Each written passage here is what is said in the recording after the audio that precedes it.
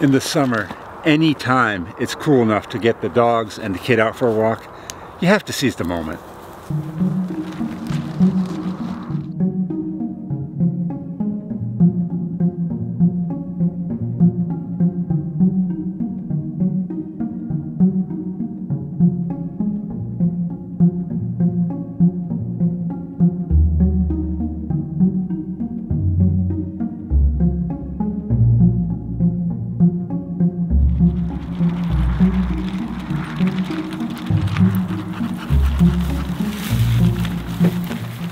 When you have a kid, one of the hardest things is that you have to relearn almost everything about your life.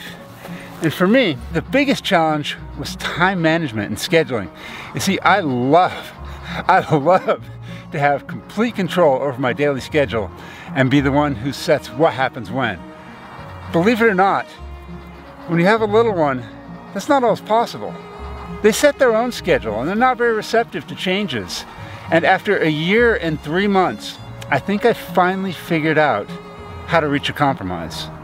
Good girl. For me, the secret is to shorten the window of which I try to schedule. So for example, this morning, I knew I was gonna have breakfast with the kid, take him out here for a walk, then get him home just in time for his 10 a.m. nap. And then the moment he goes down, the second he falls asleep, I have no idea what's gonna happen after that. I don't know if he's going to be asleep for half an hour, 2 hours, 4 hours, what? I can guess. In fact, I've tried to do that before. I've tried to guess, but that just never works out.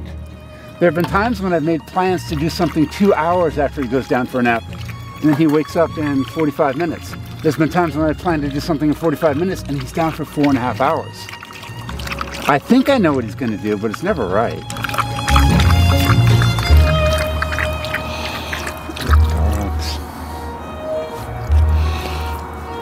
You done, big boy?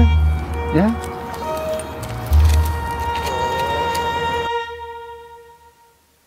I think Fenton and I are the only two people that are happy to be at the hospital today. Right after he woke up from his nap, not kidding you, about 5 minutes after he woke up, Erica texted and said that she would love to see him this morning. So we dashed by Starbucks just to get her a small drink and, of course, get myself something too. Came to her office, hung out with her for a little bit, and now we're going to go to the grocery store. Yeah? Yeah, we are. Yeah. But see, that's what I'm talking about. I can't set a schedule for the day because at any moment, something that I completely didn't expect might come up. But now I can get my OCD micromanagement feelers in to the rest of the afternoon. We're going to go to the grocery store, then go home and do some serious playing in the grass. Then after that, who knows? All right, let's go, big boy.